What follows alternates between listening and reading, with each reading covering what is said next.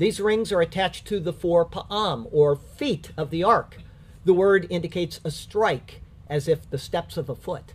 These 4 feet, then, are the Gospels themselves. They are the written record of the work of Christ from which the message of him is derived.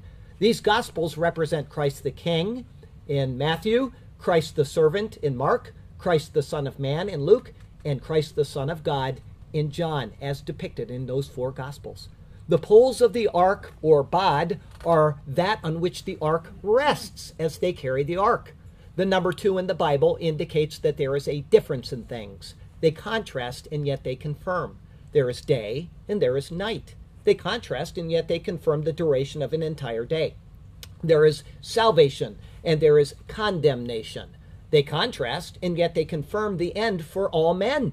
The word bod means alone. There are 2 poles which together support one ark.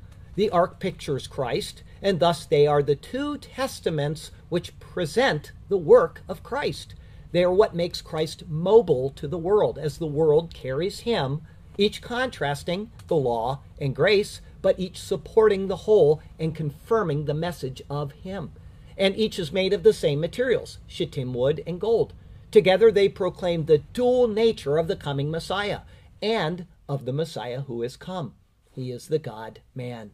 As the 4 Gospels are the transition from the old to the new, it is the 4 rings attached to the 4 feet to which the 2 testaments are affixed.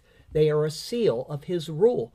As Christ is the king, the carrying of the ark on the poles pictures the palanquin, which a king would have been carried around in.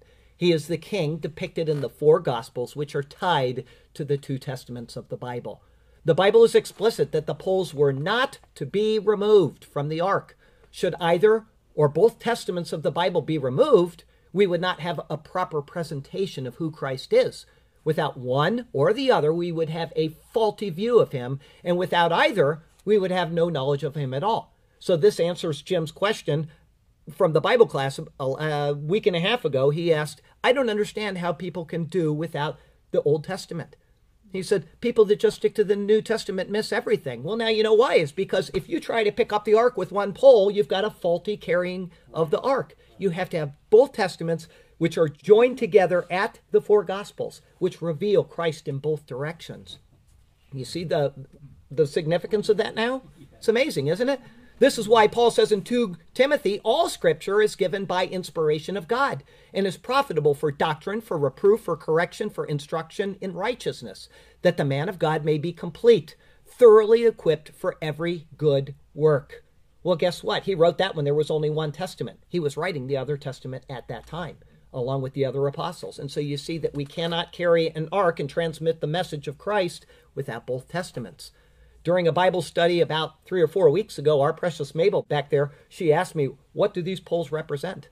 Well, there's your answer, right? After the